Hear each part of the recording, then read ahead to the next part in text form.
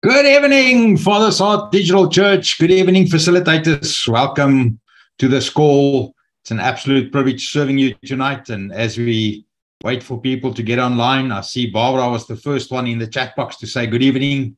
Good evening, Barbara. Good evening, family and friends. Thank you, Val, for allowing the people into the room. It's always easy when there's someone to do the admin. And how did you like that teaching tonight by Dr. Frost? And if there's any teaching that will encourage you to get the book, to get the actual book, it's this teaching, just purely because of the magnitude of the names of Jesus Christ, the magnitude of the names of Christ. And you and I have to start using those names in the way that we pray. We have to start using those names, those descriptors, because it's descriptive. And we have to use those descriptives as we pray, as we talk into situations. We need to use those powerful names of Jesus, those powerful names that you and I can understand. It's not in Hebrew, it's not in Greek, it's in common English or in Afrikaans. And the key is that you and I can understand it. We brought up Afrikaans, or we brought up English, and we understand the Afrikaans and the English word. And it's imperative that we go and understand these descriptors with regards to Jesus Christ. But tonight, it's all about facilitator training. So I'm not here to redo the teaching, and maybe I should not have pressed that button, but this one rather. Tonight, it's Home Fellowship Facilitator Training. And yes, we are on lesson number 37 already. And tonight, we talk about your testimony. Tonight, we talk about your testimony. It's important for you and I, dear facilitator. It's important for you and I to go look at our own testimony, to go revisit our own testimony. And why do I talk about testimony tonight?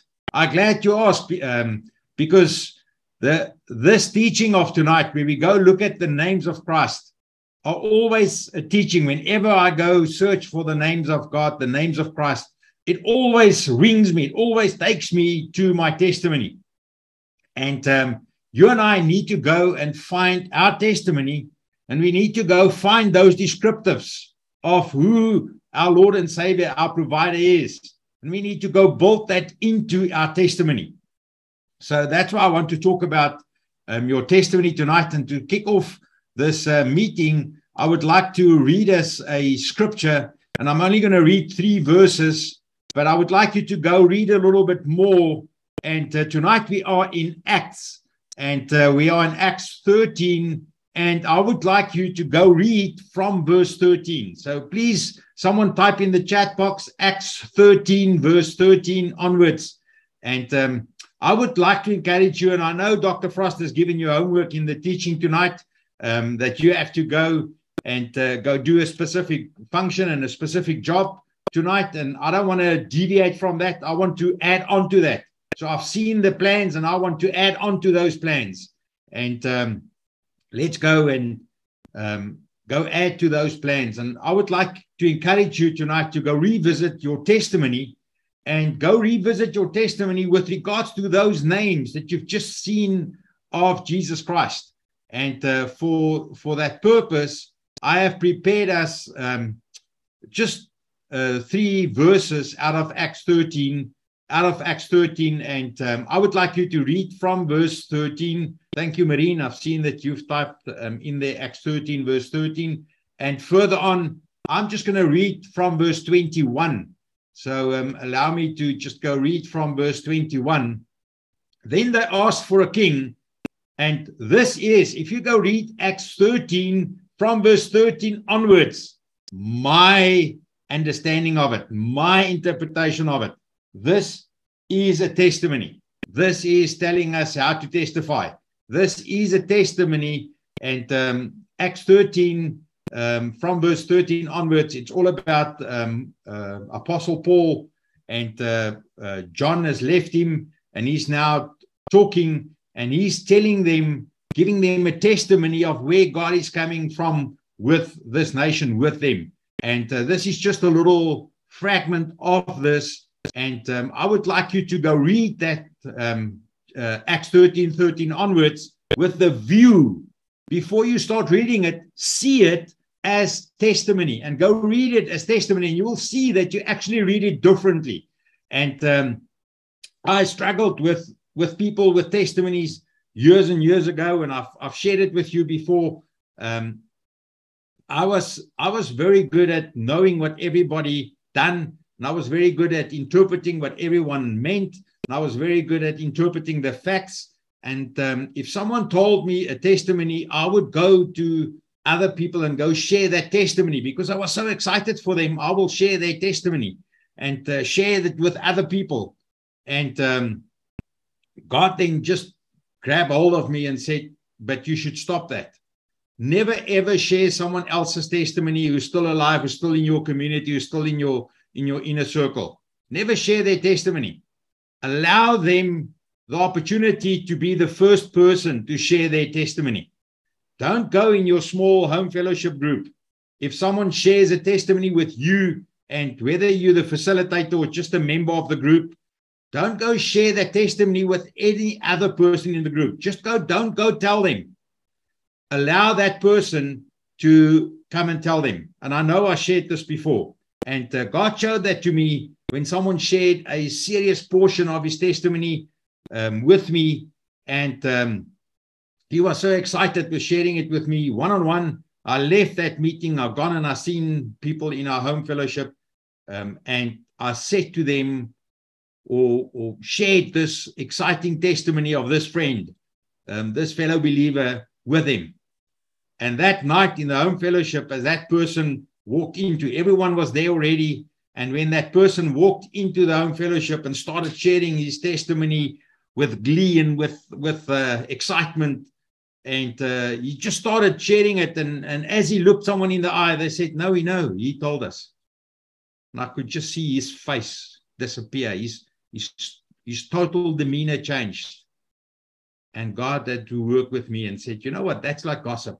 That's like Skinner. That's like telling stories. Never, ever, ever, ever share someone else's testimony if they're still alive, if they're still around here. If you can use someone's testimony to help and assist someone else, it's cool. But it's not go share the testimony of someone that's still around, that's still going to see the people that you're busy with, because you're stealing from them the power of what Christ has done for them. And in that vein, I would like us to go and read Acts 13, and I'm just going to read 3 verses, as I said, for tonight, purely for time, but I would like you to go and read the whole Acts 13 from verse 13 onwards with the view of a testimony. And they asked for a king, and God gave them Saul, the son of Kish, a man of the tribe of Benjamin, for 40 years. So he's busy telling a story. Remember, he's telling a story. He's telling to them, he's giving to them a recount of what God has done. What's a testimony? A testimony is a recount of what God has done, how God has supernaturally provided, healed, been there, been the beacon for you. And in verse 22, and when he had removed him, that's now Saul, he raised up David to be their king. Of him he testified and said, I have found David, the son of Jesse, a man after my own heart, conforming to my will and purposes, who will do all my will. Now he's talking as if he's God. This is what God said about David. Now, I would love to have a testimony like that from God's mouth with my name in there. I would love to have that testimony from God's mouth with my name in there. I don't know how you feel about that. But verse 23, from this man's descendants, God has brought to Israel a savior in the person of Jesus, according to his promise. Now, why do I use this when I go and look at testimony? It's imperative for you and I, beloved brother, sister, facilitator, assisting and helping people in our home fellowships. It's imperative that we regularly just have the opportunity for people to share their testimony, to see how people's testimony grow in a home fellowship, because you're a close group and you pray for one another and you see something happen in someone's life. You see something happen it's amazing to grow with them and to see how their testimony grow as they grow in the word, as they grow in Christ, as they grow in their understanding of who their provider, their Father is. And it's fantastic to see how people grow. But we need to give opportunity for people to share their testimonies. But we have to help the people in our home fellowship. We have to help them to have a safe space to come and share their testimony, so that they get used to sharing their testimony, so that they hear it for the first time audibly. Because you can go and prepare your testimony as good as you want, as best as you like. You can go write it.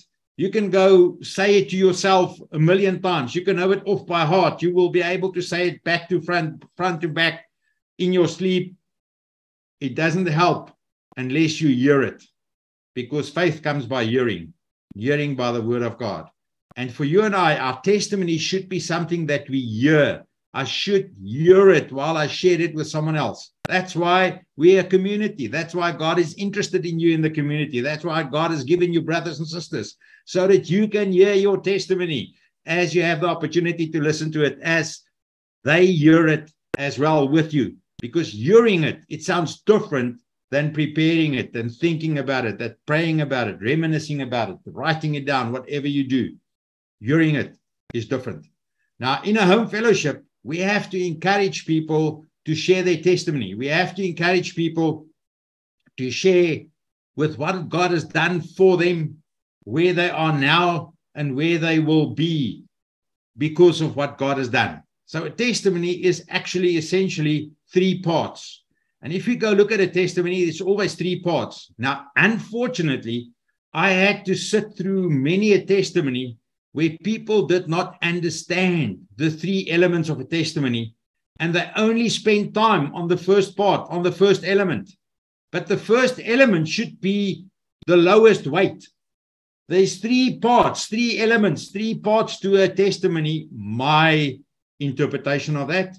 And there's 3 elements to it. And I go look at the word, and I go look at what happened in scripture, and I go find what the testimony should be from that. And there are different examples. I've just used one which most people never see as a testimony. But I see that as part of it. But a lot of people go and create their testimony, and when they share their testimony, they emphasize one of the 3 elements. But there are 3 elements. And the first element is not the heaviest element. The first element should be very concise, should be precise, should be a little, just put you in the picture. And the first element is, and I'm glad you asked what that could possibly be. My first element of my testimony is yesterday. Where do I come from? What have I done? Where do I come from? What's my story? What is my yesterday? Because every one of us has got a past. But the problem is, a lot of people spend so much time having to give you so much detail about their past. You can hear while they're giving you that testimony, they're actually still encamping that past. They're still sitting at their eye. They're still sitting at their failure. They still haven't forgiven. They still haven't dealt with it. And the key is, when we hear someone's testimony, we will, if we allow the Holy Spirit to help us, we will hear when people are still at that place.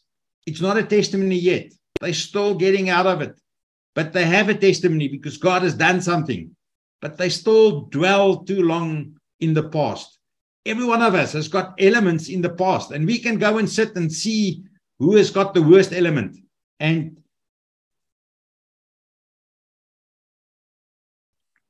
so I just need to gather my thoughts about this one, because it's getting serious to me. It's getting very personal. If I go sit and I have the opportunity to discuss a testimony, someone sharing with us their past, and sometimes people want to tell you a lot about their yesterday. Sometimes people want to, because they've never dealt with it. They still in sharing that testimony with you because of your position. And in a home fellowship, it sometimes happens that you, as the facilitator, you are the person that they see in that position with whom they should deal with it. And the number one key is just be quiet. Just be quiet. You can lean in, you can be part of it, but be mostly quiet. Just sit and allow them to hear what they say, because for a lot of them, it will be the first time that they actually hear that past, because they never shared it with someone else. And we need to hear that. And as they hear that, they actually realize that they haven't dealt with it. They're still busy there. They're still in that place. And some people will just spend too much time in yesterday when sharing their testimony. It's not important. I had to, in the past, in the past, I had 1 or 2 times, I had the privilege to hear from the Holy Spirit what to go say to someone who has got the mic, who's on the platform, who is the person that's doing this word, that's bringing this word, but they, in their testimony, that they use in their testimony, what they use, the level of fact, the level of detail is not cool for the people in the room, because there's people that they know who are part of that level of fact. There's people who's impacted by that level of fact. And it's imperative that we hear, just allow to hear that, so that you can, once you start talking to the person, you can just ask them about those areas and ask them, what is it that they're still working on? What is it in that area that they're still busy with? So that next time they share their testimony, they can cut that down to a little less. I'm so glad you shared that with me. I'm so glad you share that with me to that extent, to that level. But brother, sister, I will encourage you. Well, I never sit with sisters that I have to tell them that. My wife worked with the girls, and sometimes we will be in a position where we together sit with a lady, and she will share with my wife and me together. But my wife will do this. I will not say this to this effect. I work with the men. I'm safe with them. I understand them. I'm one of them. I've been there. I've done that. So I work with the men. And sometimes I have to say to them, brother, in this testimony, and we break it down, and I deal and I help with those areas. And then I say, next time when you share your testimony, do you think it will be wise to share this, to continue sharing this, to allow you to go back to that, to allow you to go share that? And it's wise to sometimes just think about that and just go less into yesterday, because it's important that people understand that people don't have to know everything. There's a lot of stuff in my testimony that shaped me. There's a lot of stuff in my testimony that shaped me, but people don't know that. A lot of stuff in my testimony that truly shaped who I am today before you, that shaped me in my relationship before God. But it's not something that I sit and share and talk about every day, because people will just see that next time that they see me. People will see that. And it's imperative that we don't go there. I had a very privileged life in that I found God very early in my life. I had an encounter with him in either grade 2 or standard 1. I know half of you don't know what I meant by standard 1, but grade 2 or grade 3, I don't know. I had a discussion with my sister the other day about that again. And but my dad wasn't happy with that, because it was not the same church that what we were in. And I had a hiding for going to that church that night. I can remember going out and kneeling and giving my life to the Lord. But because of the hiding and because of the church that we were in, it wasn't front of mind. But I always tried. When someone was unfair with someone else, I would step in. If the guys were not nice with a teacher, I will step in and help and assist. I could not stand it, because I tried to do the right thing. And I've always been in leadership in church, because we gone to church regularly in our house. And but we didn't have relationship. It wasn't about relationship. It was about doing church. And the key is, in there are a lot of things that protected me, a lot of things that other people has done that I did not do. A lot of things that my friends has done, which I did not participate in, because I didn't felt that it was right before God if I should do that. But I wasn't a saint. I was still a young man. But as I've grown up, as I started getting to understand my testimony, as I gave my life to the Lord, which I did not think I needed at that stage to do. I really, on that day, I was never, ever thought that I will be led to Christ in an amazing way that I never thought was possible, because I wasn't exposed to that. And you all know 16 March 1989, Neville Norden led me to the Lord at my place of work, where I got him to come and teach the people, because they were sinners. They had to get to know the Lord. And that's our lives. But that is a small part of my testimony. It is not my testimony in total. I don't go add in the detail.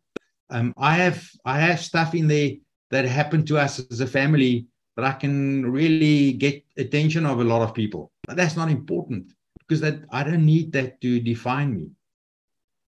The key is, when I do my testimony, I have to go find where I was, give people a short. Why did I need God? My yesterday, why did I need God? I was lost. I was searching for this. A short testimony yesterday. But then I get to today. That's the part of the testimony that you should spend a little bit of time on. Today. Where am I today? Because my testimony is on that day. Yesterday, that happened. On that day, I committed my life to Christ.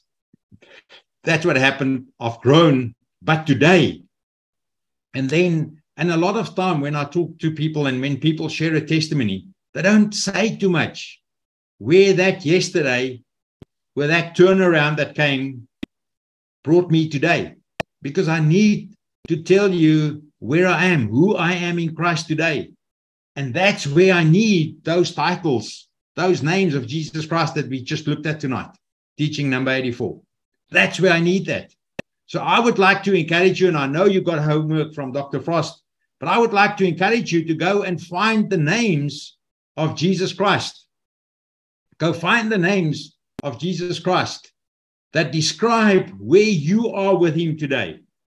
Because for every one of us, yes, Flora, for you too, for every one of us, the names of Jesus Christ is something different to every one of us. The names of Jesus Christ for every one of us means something different in where you are today. And that's my encouragement. Go find in your testimony. Go find your yesterday. Why did you need Christ? Go find you got to Christ. Go find you today. What defines Christ in your life today? What are these descriptive words of Jesus Christ? These names defining your relationship with him. Which are those words? Go find 5, 7 of them. 7 is a good number so that you can forget 2 and still have 5, still have grace. Go find 5 names of Jesus Christ. And in your today, you go use that as why I am in Christ today, because of who he is and what is the descriptors of him. Because I need to go to tomorrow. And too many a time when people share their testimony, it's everything about yesterday and gory detail about yesterday. Detail about yesterday that defines them. For a lot of people who are not already fully in Christ, because they still sit a little bit with the religious spirit. They still sit and look at people through the religious spirit, and they still think, you know what, this is making you so much different. This is what happened makes you different today than what I thought you are. Because someone with the religious spirit will struggle to get to your today when you tell them the stuff. And the key is to go find the yesterday, to go find today. And in today, use the name of Christ. In today, go find those banners that you can raise over your life. Which of those banners, which of those titles, which of those names of Jesus Christ are the banners that purely describe your relationship with Christ today? Which are the ones that you can go take out there and say, Lord, because I promise you, if I go look at the people on the school, and I have Anne and Eric and Karen and Francois and Keith and Vivian, Peter, Rihanna, Martha, Teresa, just to use the name, Adam, to use a name or two, every one of you will have different names of Christ as the banner over where you are today. Have you ever thought of that? To use the descriptors, the name of Jesus Christ, the names of Jesus Christ as banners in your today, because that's part of a testimony. That is part of a testimony, because a testimony has got three elements: yesterday, today, and tomorrow. And today, because of these banners, because of this name of Christ, my tomorrow will be different. My tomorrow, I will this, because I will stand on this banner of who he is. It's not about me. I will stand on the banner of who he is. Because for a lot of people, unfortunately, when they share their testimony, we have to go look at, but where's Jesus to be found? If I share a testimony, Jesus should be in my testimony. My today should be about him. Maybe my yesterday was about what someone else has done, what I've missed. For a lot of people, their testimony of yesterday is someone else, it's not themselves. For a lot of people, because it was influence of people on their lives that had them where they were. But then the victory, I found Jesus Christ. I found that name that's the banner above all names for you of Jesus Christ. Go find them. Go find them where you are today. Which of those are the banners that you can raise over your life for today? And then, which are the banners that will define your future? Which are the banners that will say where you go? So if I have 3 minutes to do my testimony, 30 seconds should be about yesterday. Yes, you heard me right. 3 minutes, 30 seconds should be about yesterday. 1 minute should be about today. And 1.5 minutes should be about him in tomorrow. Raising the banner of Jesus Christ. We cannot allow people to have a testimony, but Jesus is not to be found in it. How will he change your tomorrow in Christ? That's a testimony. How will he change your tomorrow because of Jesus Christ? Because of God in my life? Because of what happened? Because every one of us has got something. If I go tell that to the world, they will look different at you as a person. And for a lot of us, it's something external that worked out into your life. Something that happened externally into your life. For some of us, it was decisions that we've taken in error. We're sorry about that. For some of us, we're sorry about the position that we put ourselves in. For some of us, we're sorry for the fact that we did not recognize Jesus Christ in our lives at the time that we should have, but only later. For some of us is that we allowed things to happen. For some of us, and it doesn't matter, brother, sister, beloved, it does not matter what your yesterday is. What matters is what your today is. It doesn't matter on which day you've given your heart to Christ. Whether you have a date that is 100 years ago, or whether you have a date that's this morning. The only thing that matters is that I found Christ. And that I have a future in him. That all of a sudden, I have a future. And in home fellowship, it's imperative that we help the people in our care, because that's who they are, those in the home fellowship with you, the people in your care, the people that God allows you to have an influence in. It's imperative that we just help each other to go and look at our testimony. But sometimes it's imperative for you as the facilitator to just go spend time with someone in the home fellowship, for them to hear the past, to deal with it for once and for all. Never, ever, ever for you to share that with any person. In our house, because of what Christ had to teach me, what I had, the mistakes that I made, because of what I had to learn. In our house, if you tell me things, but it's personal and I know you're going to talk to my wife, I know you're going to see her again, I will not share that news with her. You will share that news with her, and that will definitely be the first time that she hears it. You will not, when you share it with her, see that she's now faking that, oh, it's news. You will not find it, because I would not have told her. I can guarantee you that, because of grace. Because for me, that was part of my yesterday, that I had to go and change in who I am for him. And the key is, we need to go find one another in our testimony. We need to get to a point in our home fellowship where we will be able to share our testimony. And it will, in a 3-minute testimony, it'll come down to 30 seconds of our past, because that's not important. I just say something, I don't tell you the whole story. I don't want you to define me from now on to the detail to what I've told you my past. I want you to go find Christ in my testimony. I want you to go find Christ in my future. I want you to go find hope in today and in tomorrow, because that's what a testimony is about.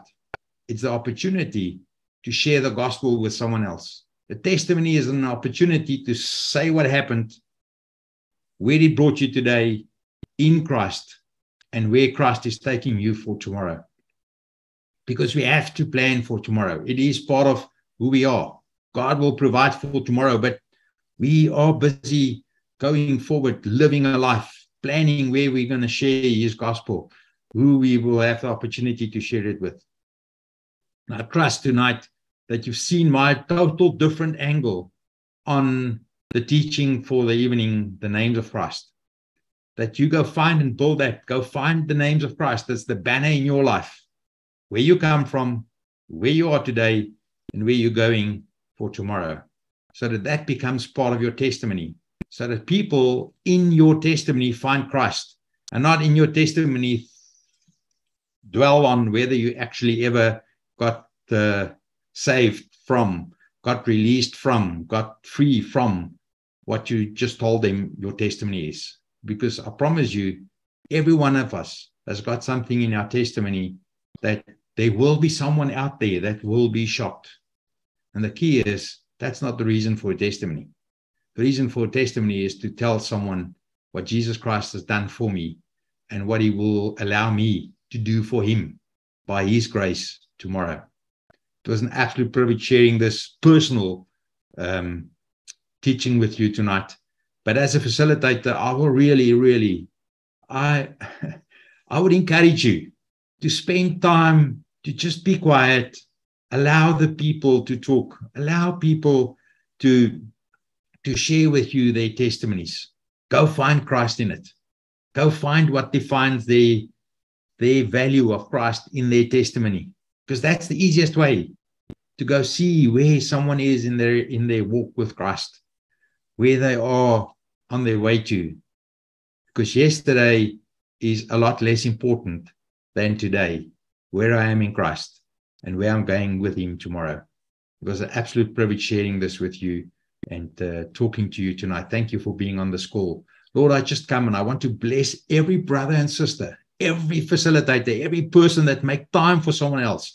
Lord, every person on this call, whether they're facilitators or not, listening to the recording, but every person just allowing someone else to share their testimony. Lord, I honor that. And I can honor every person who has the opportunity to share a testimony and makes it about Christ and show where Christ has changed their life forever and how Christ will impact their future. I bless everyone in the sound of my voice to go forth and spread the gospel, spread the good news, all in Jesus' name. Amen. It was a privilege sharing with you tonight. Thank you to everyone saying good night in the chat box. And have a good evening. Have a good week. God bless you all. Bye-bye.